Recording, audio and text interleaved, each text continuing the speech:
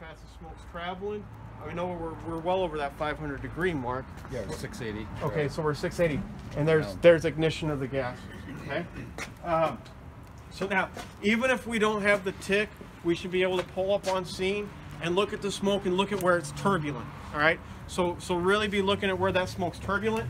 I'm going to come up, and I'm going to take the oxygen away from the fire. All right. And now we come up, look at the turbulent smoke. I think up.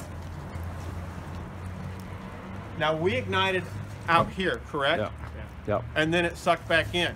So we had the auto ignition of the fire gases, which is huge. I mean, that's huge for us to have an understanding of. So let's see where we have an ignitable mixture. I come up, and there's my ignition there.